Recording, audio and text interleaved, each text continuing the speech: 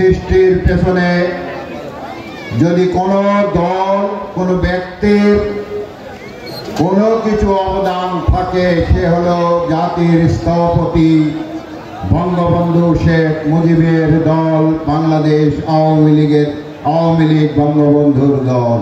সেই আওয়ামী লীগের আজকে বার্ষিক কাউন্সিল অধিবেশন। এই অধিবেশনে আমাদের মাঝে উপস্থিত হয়েছেন ভার্চুয়ালি আমাদের প্রধান অতিথি ছিলেন আমাদের সুনামধন্য নেতা, দেশের প্রান্ত থেকে অপ্রান্ত যিনি সব সম্মেলনে যোগদান করছেন।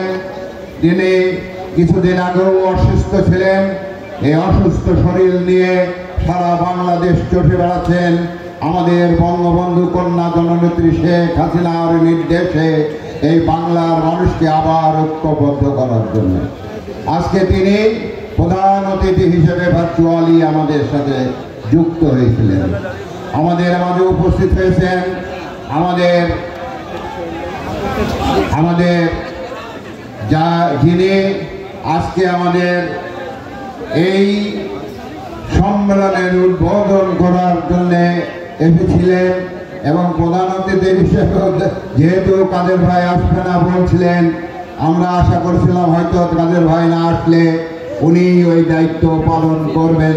যাই হোক, আমাদের সেক্রেটারি জেনারেল যেহেতু ভার্চুয়ালি এসেছেন, আমাদের সেই স্বনামধন্য নেতা আমাদের বঙ্গবন্ধু কন্যা জননেত্রী শেখ হাসিনার অত্যন্ত ঘনিষ্ঠ সহচর, আমাদের বাংলাদেশ আওয়ামী লীগ প্রেসিডিয়ামের অন্যতম সদস্য জননেতা জনাব জাফরুল্লাহ চৌধুরী, আমাদের কাজী জাফরুল্লাহ চৌধুরী আমাদের মাঝে উপস্থিত হয়েছেন।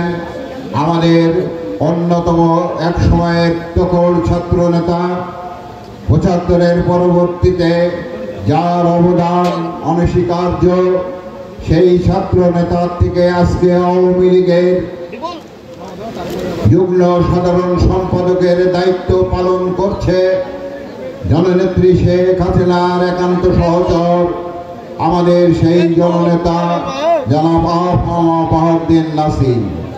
আমাদের মাঝে উপস্থিত আছেন আমাদের খুলনা বিভাগীয় সাংগঠনিক সম্পাদক, বাংলাদেশ আওয়ামী লীগের সাংগঠনিক সম্পাদক, আমাদের তখন এক সময় তখন ছাত্র নেতা জননেতা আমাদের বিএম মোজাম্মেল ভাই।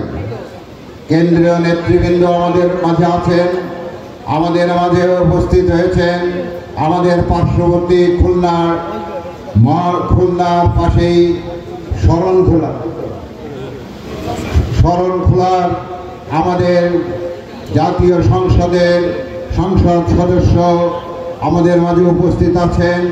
আমাদের মাঝে সংসদ সদস্য হিসেবে উপস্থিত আছেন আমাদের পার্শ্ববর্তী আমাদের ঝিনাইদহ জেলার মহেশপুর এবং কোস্টানপুর উপজেলা নিয়ে যে সিট গঠিত সেই সংসদ সদস্য আমাদের ছোট ভাই, খুব আদরের ছোট ভাই চঞ্চল বলেই আমরা সকলে জানি।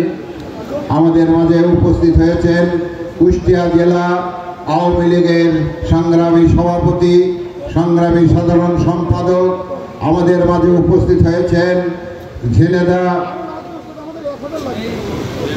জেলা আওয়ামী লীগের সাধারণ সম্পাদক।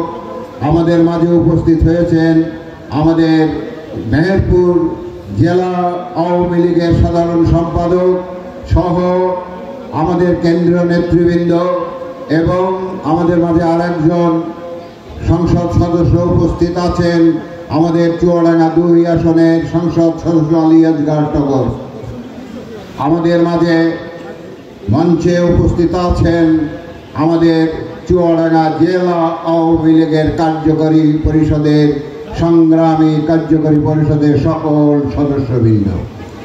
আমাদের মাঝে উপস্থিত হয়েছেন বিভিন্ন চুয়াডাঙ্গা জেলার ইউনিয়ন, ওয়ার্ড এবং থানা আওয়ামী লীগের নেতৃবৃন্দ, সাংবাদিক ভাইরা, মুক্তিযোদ্ধা ভাইরা এবং ডেলিগেটস এবং কাউন্সিলর ভাইরা, সকলে আমার সংগ্রামী সালাম গ্রহণ করবেন।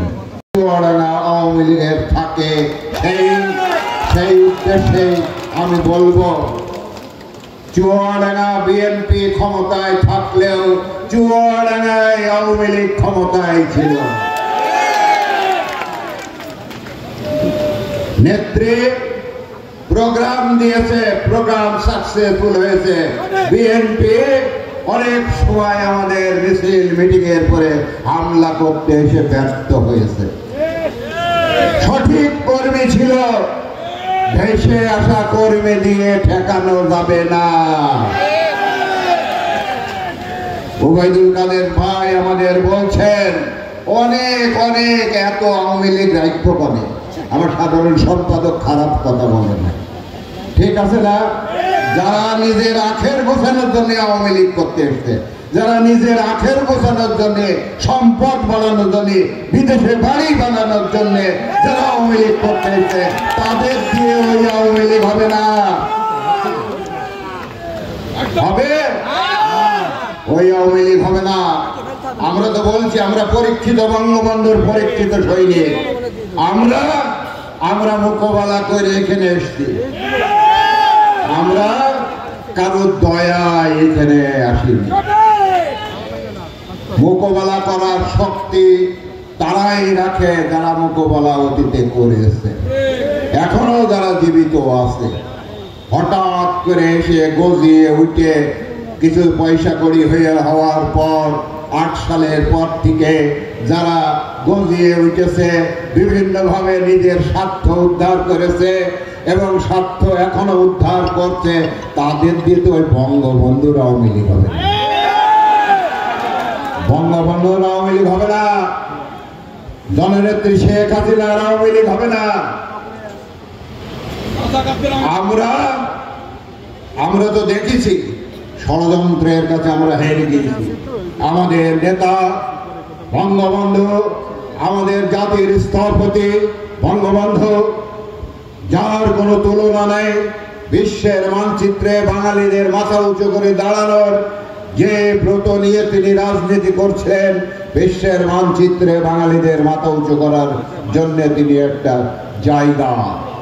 আমি বলি, যারা বঙ্গবন্ধুকে মানেন না, বিশ্বাস করেন না জাতির পিতা হিসেবে, যারা ফ্ল্যাগকে স্যালুট করেন না, যারা এখনো এই বাংলার মাটিকে বাংলাদেশ বলে মানেন না, এখনো আমি বলি এই দেশে রাজনীতি করতে হলে বঙ্গবন্ধু জাতির পিতা মানতে হবে।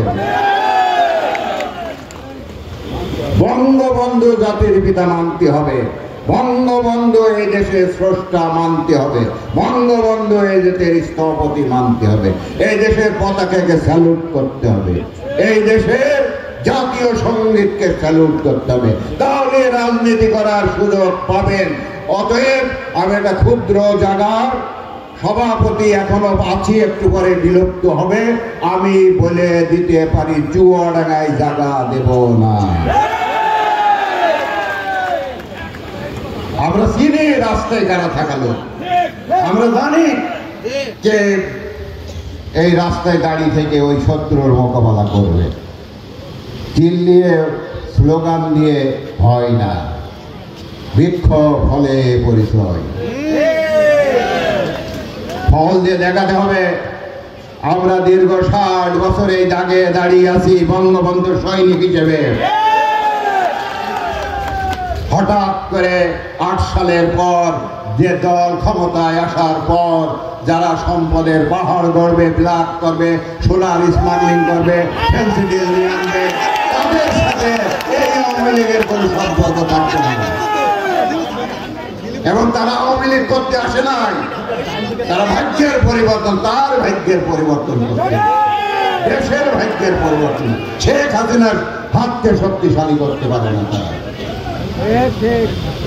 সুতরাং বক্তব্য আমি দীর্ঘায়িত করব না, আমি শুধু বলবো আমরা যারা সত্যিকারে বঙ্গবন্ধুর আদর্শ বুকে নিয়ে রাজনীতি করতে আসতে পারেন, তারাই দাগে দাঁড়িয়ে থাকবেন। যে কোনো শক্তি আপনাদের নিয়ে আমি মোকাবেলা করেছি এই চুয়াডাঙ্গায়। আবারও যদি সেই রকম কিছু হয় অবশ্যই দাঁত ভাঙা জবাব দেওয়া হবে।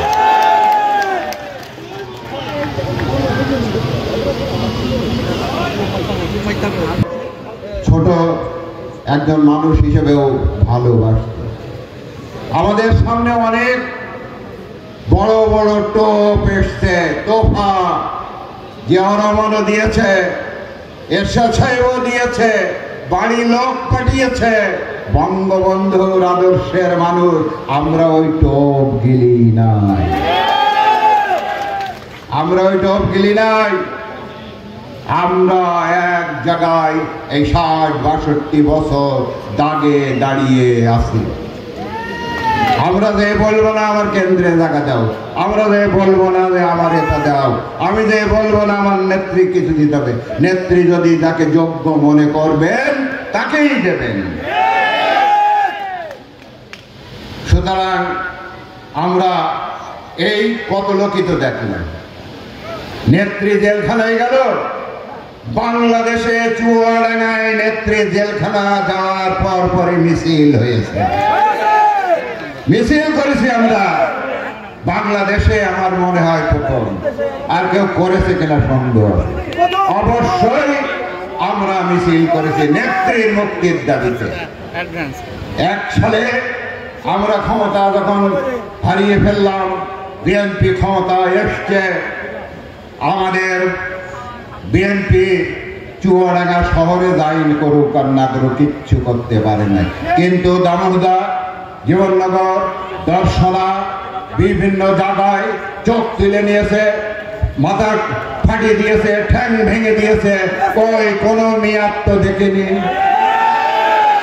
হ্যাঁ কোনো মেয়াদ তো দেখিনি। দামোদরে আমি চুয়াডাঙ্গা থেকে লোক নিয়ে যে মিটিং করেছি, আমাদের লোক শুয়ে পড়বে বলে, আমাদের লোক শুয়ে পড়বে বলে দামোদরে যাই আমি মিটিং করেছি। রাইফেল আর পুলিশ নিয়ে আমাদের তাড়া করেছে, আমরা তো ভয় করিনি। দর্শনায় গালে হাত দিয়ে লিডাররা শুয়ে রাম করেছে, সেলুন ভাই আসবেন না, গেছে মিটিং করেছে, চ্যালেঞ্জ করেছে বিএনপির সাথে। ওই মেয়ে আমি সেলুনে এসছি, আয় মারবি বলে। আমরা মোকাবেলা বঙ্গবন্ধু সৈনিক, আমরা পরীক্ষা দিয়ে এখানে এসছি।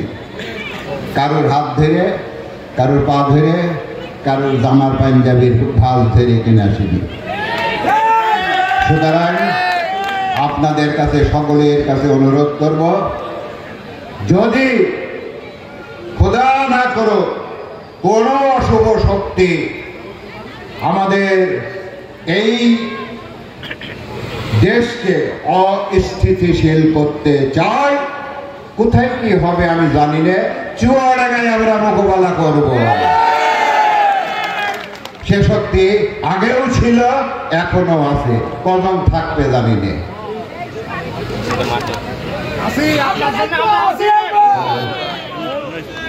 সুতরাং আমি কেন্দ্রীয় নেতৃবৃন্দ এসছেন, আপনাদের সকলের কাছে আমার আবেদন, সকলের কাছে আমি বলবো, আপনারা আমাদের গার্জেন, আপনারা কেন্দ্রের দায়িত্ব পালন করছেন, জননেত্রী শেখ হাসিনা নির্দেশ মতো আপনারা চুয়াডাঙ্গাতে এসছেন। চুয়াডাঙ্গার সম্মেলন সাকসেসফুল হবে। চুয়াডাঙ্গার সম্মেলনে একটা সুন্দর কমিটি উপহার দেবেন। কাউন্সিলর ভাইরা, আপনারা যতক্ষণ কাউন্সিল শেষ না হবে, কাউন্সিলর ভাইরা এখানে বসে থাকবেন। কে কি বলেছে জানেন? কাউন্সিলর ভাইরা এখানে থাকবেন। আমাদের নেতৃবৃন্দ এসছেন, ওনারা সাবজেক্ট কমিটি নিয়ে বসবেন। সাবজেক্ট কমিটি নিয়ে বসার পর সেখানে যদি কিছু সমঝোতা হয়, সেখানে যদি ওনারা কোনো ব্যবস্থা নিতে পারেন, অবশ্যই আমরা মেনে নেব।